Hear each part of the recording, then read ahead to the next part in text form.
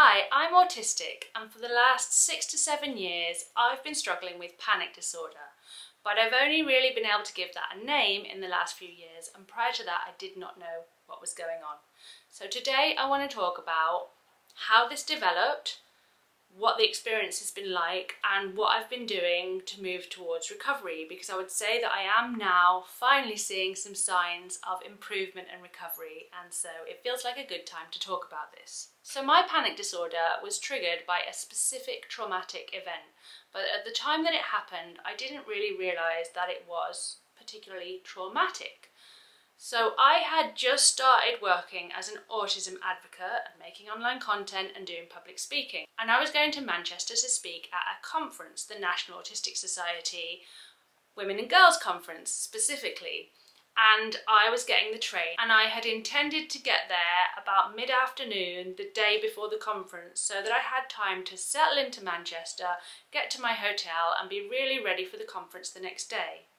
But unfortunately, the train that I was on had an incident where it had to stop for around 6 hours without moving, about an hour into the journey. This was because of something that I don't really want to speak about because it could be triggering for some people, but it's like a traumatic thing that can happen when trains are operating. And initially we weren't told what was going on, and we had no idea where we'd stopped or when we would move, and eventually we were told what was happening and we were given water, but other than that we weren't given a lot of updates, and we didn't really know what was happening. I didn't really know what was happening or when I would get to Manchester. Luckily, I have a really close cousin who lives in Manchester, and I was keeping her updated and she was able to pick me up. But I didn't get into Manchester until midnight that night, which meant that I arrived at the hotel really late and feeling quite stressed and anxious. Because I'm prone to anxiety, I would say before my panic disorder, I was prone to being quite a worrier, quite an anxious person. And that night, I went up to my hotel room and I had what I now know was a panic attack. At the time, I thought that I'd become unwell because I don't think I'd really experienced a panic attack before, and I didn't know what that was like. And I was in a city, on my own, in a hotel with nobody to turn to, and it lasted on and off for most of the night. And then I had to get up and do the conference on very little sleep. So that was really quite a horrible experience, but I guess I didn't think too much about it because I'm the kind of person that does tend to bounce back quite quickly and just kind of get on with the next thing and cope, or at least I used to be. After that, I was invited to speak at another conference in London about, I don't know, 6 months later. And I didn't really think too much of it. I did manage to get into London earlier in the day, so I had time to settle in, and I went to my hotel room that night. I started to have another panic attack.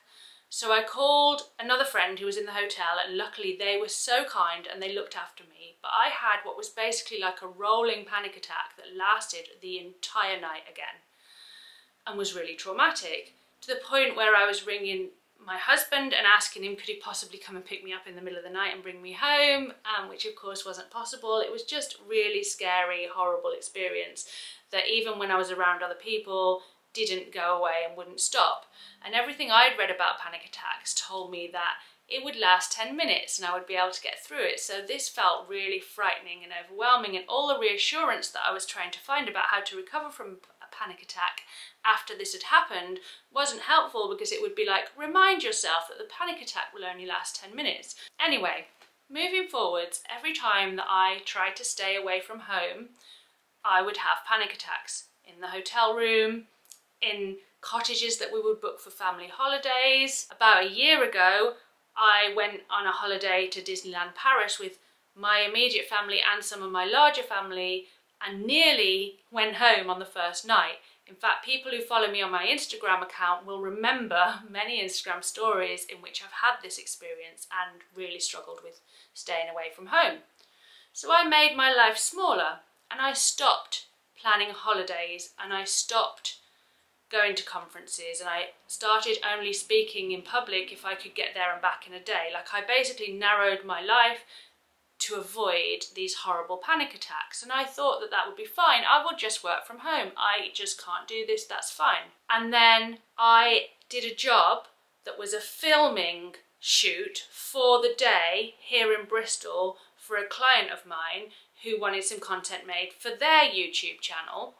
And it was quite an exciting and stimulating day. I filmed something crazy like 6 videos in a day with a full film crew, a director, a producer, cameramen, the client themselves in the green room. It was like a lot of people in a very intense environment, and I was like the talent, if you like the main person that was being focused on for the whole day. And that was kind of a good excitement. It's work that I really love to do and I really want to do, but I think maybe it was too much for me, because I came home that night and I was in my home where I would normally feel safe, and I started to have the worst panic attack that I have ever had in my entire life. It was awful. And alongside the panic attack, I also got this weird, like, uncontrollable twitch. I ended up having to go to A&E at like 2 o'clock in the morning because of the twitch, really, because we didn't know what this was, but also because I just felt, honestly, I felt like I was not going to make it through the night. It was horrible. And then I just started having anxiety, and like the bit before a panic attack where you can start to feel it coming on became like my new normal most evenings, which was a horrible period of time. And this went on for about, I'm going to say 6 to 9 months of dreading the evenings because of this horrible panic that might or might not turn into a panic attack. Sometimes I would be able to do the breathing exercises and control it enough to avoid a panic attack, and sometimes I wouldn't, and I would have to go through horrible panic attacks before finally getting a very small amount of sleep and having to function the next day. I also started to develop what I would kind of maybe call like a kind of agoraphobia, where I also couldn't go out very easily without my husband, who is like my carer as well. So I would try and go into town with just my children, and I would start to feel anxious and need to come home. So my life got even smaller. So I got to the point where I was struggling to go anywhere but my very, very familiar routes without the support of my husband, which was obviously really difficult for both of us. And it was at this point that I decided to try and challenge myself. I'd been invited to speak on a panel at a conference in Manchester, and I thought that I would not let this anxiety beat me, and I was going to go and I was going to do it. So we drove to Manchester. They put me up in this really nice, not just a hotel room, like a hotel suite. It was lovely, and they put up me and my whole family because I wanted to travel with my family so I wasn't alone.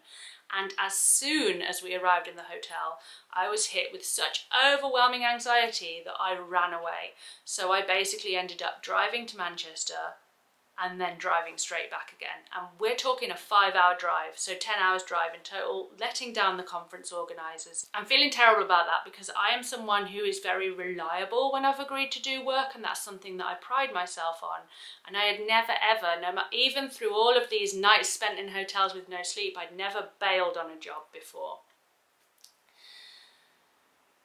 So I felt really awful the next day when I woke up back in Bristol, not where I was supposed to be, in Manchester. Really, really awful, and realised that something needed to change. And that's the point that I started to take my recovery seriously, I think. I think that's the point, if I'm honest, that I acknowledged that I had an anxiety disorder. Here in the UK, getting access to mental health services is virtually impossible, seriously. And so I knew that if I went to the doctor, the best I was going to get was an antidepressant prescription, which I'm not knocking, that might be helpful, but I didn't want to go down that path. For me personally, I've tried antidepressants in the past and they don't work well for me. So I knew that I kind of had to do this on my own. So in January this year, I booked 2 holidays. I booked a holiday in July in Portugal with my family, and I booked a holiday in September to Disneyland Paris. And I set myself the time between January and that first holiday in July to get as well as I possibly could, and to be able to do these holidays, and not just to be able to do them, but hopefully to be able to get some enjoyment from them so that I could feel like my life was starting to get back on track. So what did that work look like? The work that I needed to do to start to feel better? So first of all, I concentrated on anything that I was putting into my body that might be making my anxiety worse. So that included nicotine. I've been a smoker for a long time, and then I'd finally moved on to vaping, and nicotine is a stimulant and we know this can make anxiety worse. So I completely stopped nicotine, and I've not done that. I've given up smoking and moved on to vaping, but I completely gave up nicotine. And then I started to work on how to feel regulated and comfortable and safe. And here's where being autistic becomes relevant.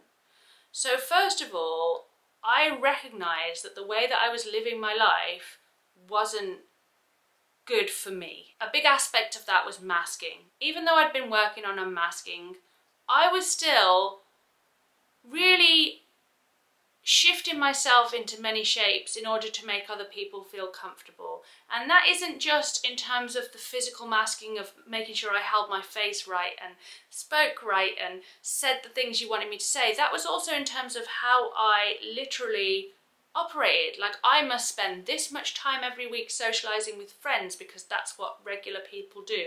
I must spend this much time each week doing X, Y and Z because that's what a regular life should look like.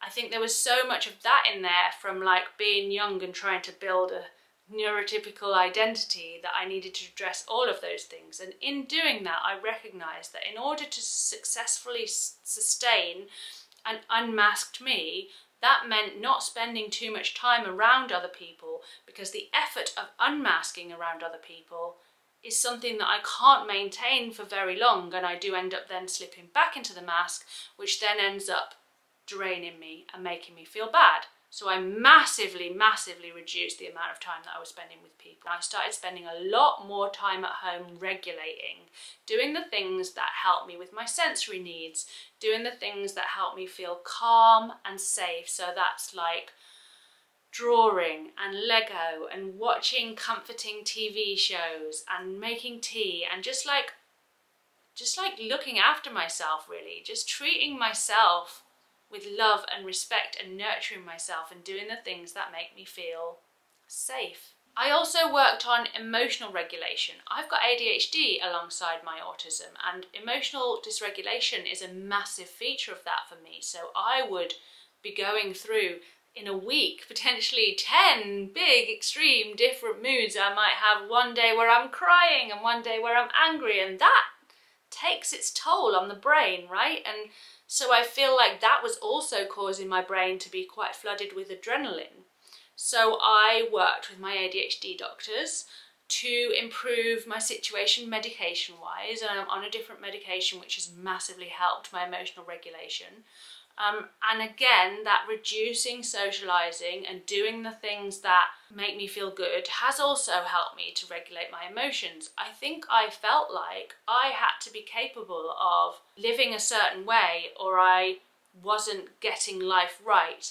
And a big part of this has been recognising that life is right when I feel okay and when I can be at my best and when I can work to my strengths. And that benefits everyone, not just me, but my family as well. So all of these things were basically helping my brain to calm down, and I would identify that probably, although the trigger was the Manchester conference, what had actually happened was that after a lifetime of undiagnosed neurodivergence, being diagnosed so very late, you know, it was just after I was diagnosed, so I was 36, 37, my brain was traumatised, it was flooded with adrenaline and it couldn't cope anymore, and what that manifested as was a panic disorder.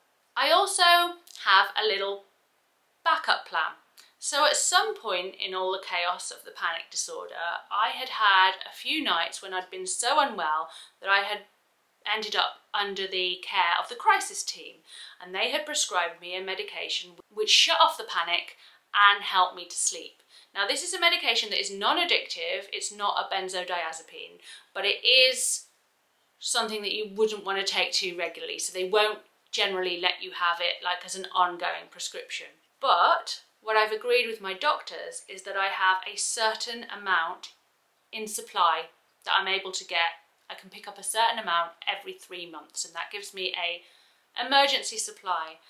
And it really does work. If I take this medication within half an hour to an hour, the panic will be gone and I will be asleep. So the fear that I'm going to have a whole night of this panic can be taken away by the idea that I've got this backup plan.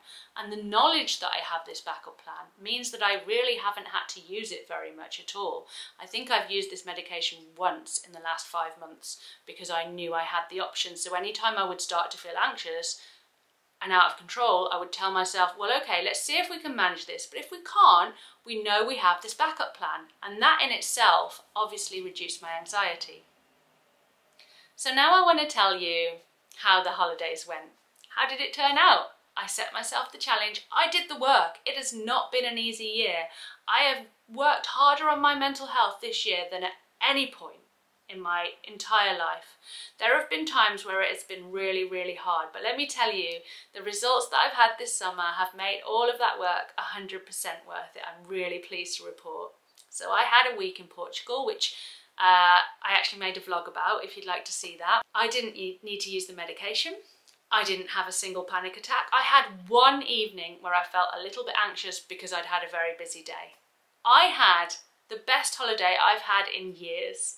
It was like I used to be able to do before this panic disorder. I've always enjoyed travel and holidays, like carefully planned, carefully controlled, but it's something I do enjoy. And I thought that I was not going to ever be able to do it again. And I was really sad about that. So to be able to go away for a week and think, this is something maybe I could do, I think you can see it in my face. It was wonderful. It was wonderful. And Disneyland, again, there is a vlog if you'd like to see that. Disney is my happy place. So it was, again, no anxiety. And so Portugal, I was staying in a villa. So that was a slightly gentler challenge because my biggest panic attacks have always been in hotels. So my biggest fear has been hotels. And at Disneyland, we stayed in a hotel, a proper hotel. And so the hotel room itself can feel quite triggering for me now. But I had a great time. No panic. No anxiety, just a great time. So yeah, it's been worth it, and yes, there's progress. Am I completely recovered? No, I'm absolutely not. We are talking 8 months from when I first reached the point of enough is enough. So it feels like amazing progress for 8 months. I am terrified of a relapse. It was horrible, so obviously that's in the back of my mind, but I kind of treat my anxiety now like the elephant in the room, if you will, something that I try not to look at too hard because I feel like if it gets too much attention, it might come back. But I know now how to deal with it if it does, and I know I've got my backup plan. So I'm also optimistic that I can move on to being able to do travel again. There are places in the world that, should I ever be financially fortunate enough, I'd really like to visit, like America, like Japan, that I had ruled out. Maybe that's something that one day I will be able to do. And more importantly, I feel like me again, and that's really fantastic. So I hope that you have enjoyed this video. If you are sitting where I was 8 months ago, and if you are, I'm sending you all my love and compassion because I do know how that feels. I hope this has given you some hope. If you're supporting someone who's going through this, I hope that it's given you some insight. If you did find this video useful, please do hit the like button. And if you'd like to hear more from me, consider subscribing to my channel. I also run a members club and we have a Discord group. So if you'd like to support me as a creator so I can continue doing the work that I do, please do consider joining that club. There is a join button at the top of my channel and a few different prices, membership option wise. Thanks for being here, and I will see you next time. Bye bye.